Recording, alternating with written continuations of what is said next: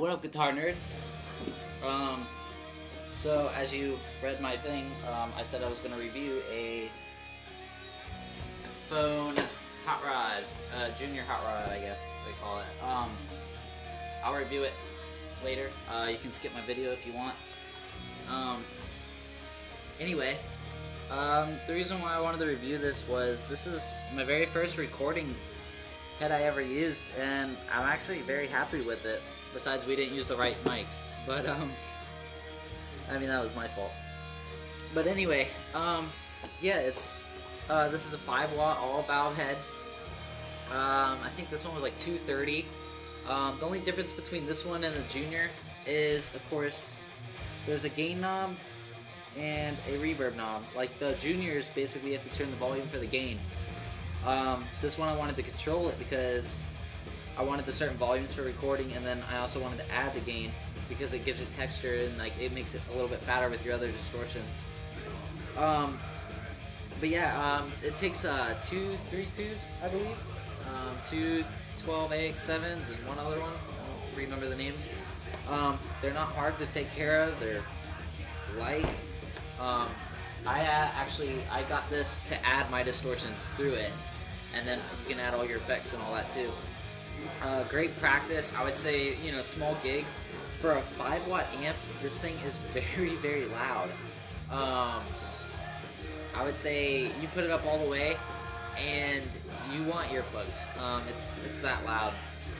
So small gigging, recording, having fun, jamming, that's perfect. Which, I mean, even if you play live, half of them mic their amp anyway and then goes through their PA. So I mean, this thing can play live. If you're thinking about buying this because it comes with reverb, don't buy it because of that. The reverb in this is very, very, very bad. No matter if you turn it halfway or what, it's a spring reverb unit. You can take it out, but you literally, I think, have to cut this. I tried taking it out and I couldn't. You'd have to take out the whole entire head.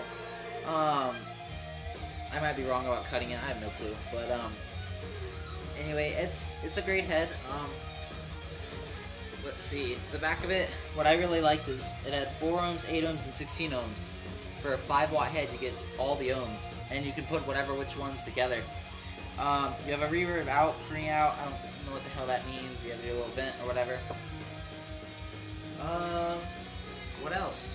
I think I'll just get to previewing it or playing it. All right.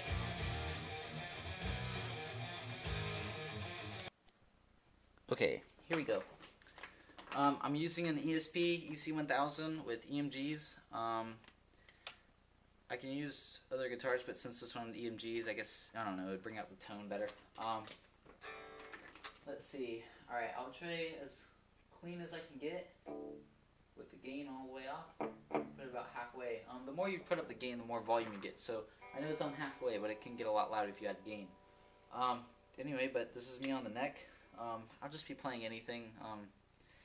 I'm not trying to be skillful here, but anyway.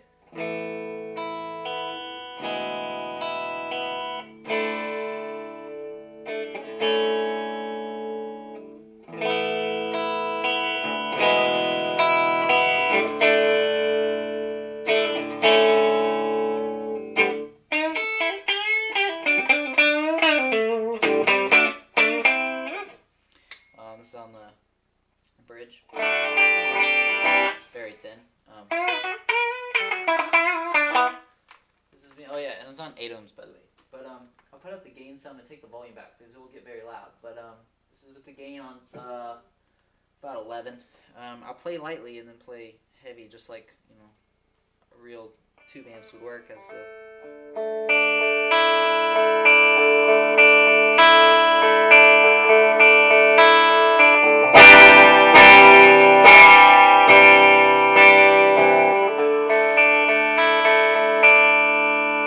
This is with the chorus pedal.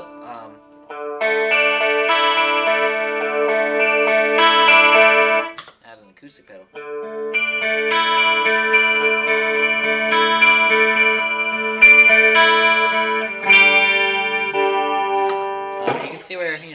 gain comes in at.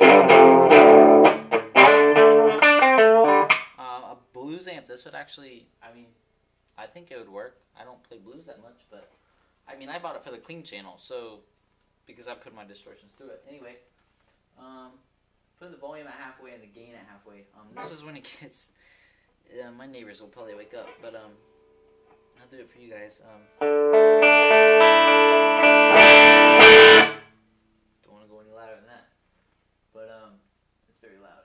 I'll take the volume down and the gain, let's say all the way up, and see. You'll get better gain if you turn it up louder, like the volume it is, because you're cranking the tubes. With a 412, I mean, it works really well. Anyway.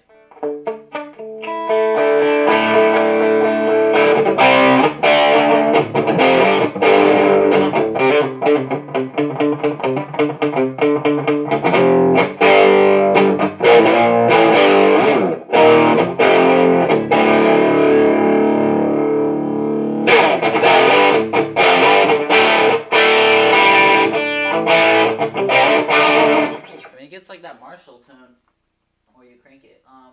Now I'm gonna go to, like, if you add your own distortions, and sometimes I add more gain to it, so it adds more texture since it's two different gains. But this is like my overdrive OD3 Boss, you know, typical overdrive pedal. This is with the gain all the way on full, and then the volume just halfway there.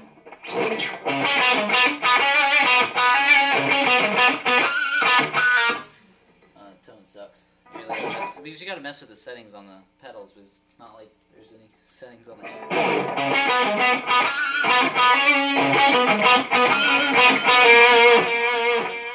My delay pedal, that's totally off. But you can see.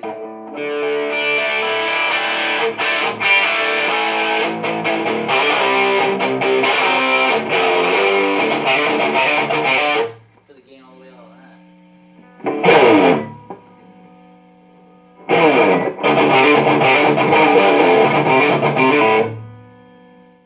You can see where if I added all of it.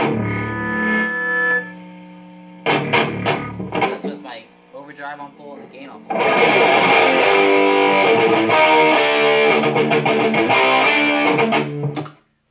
Now I'll do, this is like I bought it for, is my metal distortion. But you can see on clean.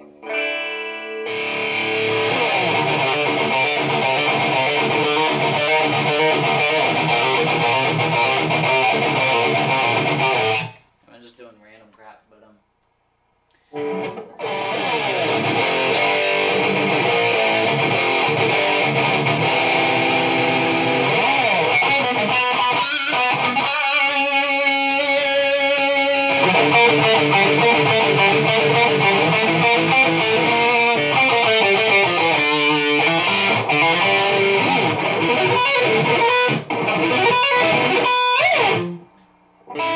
That's with some of the gain on, that's on 3 o'clock on my metal distortion, and then on gain. But you add more gain, and then you get more of a.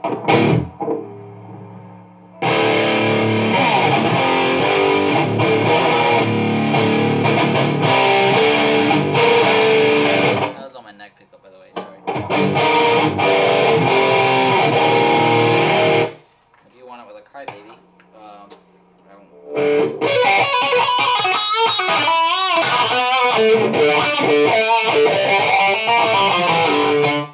I'm not really doing anything, but stay with it.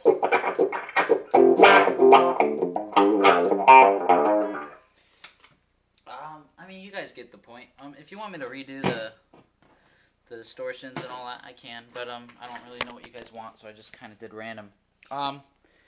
If you like how I did this, please subscribe. I'll be doing more.